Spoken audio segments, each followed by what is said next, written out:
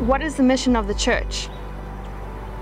Of all the means God could have used, why did he choose to use people and not angels or any other way to continue his mission on earth? In his sovereign grace, God chose us, broken vessels, yet empowered with the Holy Spirit, to show that the all-surpassing power of the treasure we have is from God and not from us, so that in all things he might have the glory. The mission of God's church is so much more than sitting in pews and singing songs.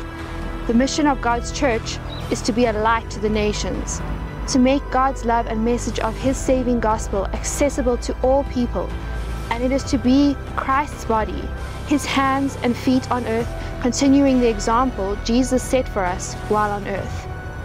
He says, just as he is, so also are we in this world. Jesus himself says, just as the Father sent him into the world, so he has sent us into the world. God is already moving, working, creating and transforming within our country, community, our workplace, our lives. He goes ahead of us and is already at work long before we enter any situation.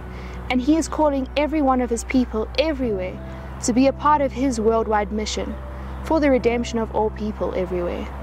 How sad is it that so many of us are so caught up in our own missions that we forego the opportunity to be a part of God's redemptive story, counting the cost of self-sacrifice as too high, and yet God in his grace may just well show us grace and use us anyway. We see that faith without action is dead, and he talks about true religion as looking after the orphans and widows. He cares about the poor and needy, and his heart is for us to show that too. Before God, we have an obligation, not to live according to the flesh, but to the Spirit, thereby demonstrating the fruit that comes from the Spirit. This is shown not only in our love within the church, but also to everyone outside the church too. God calls us to be ambassadors of Christ, compelled by his love to be a blessing to the nations. We have been reconciled to God through Christ and have been commissioned to go and give this message of reconciliation. So we can no longer live for ourselves, but for him who died for us and was raised to life again. This is the mission of the church.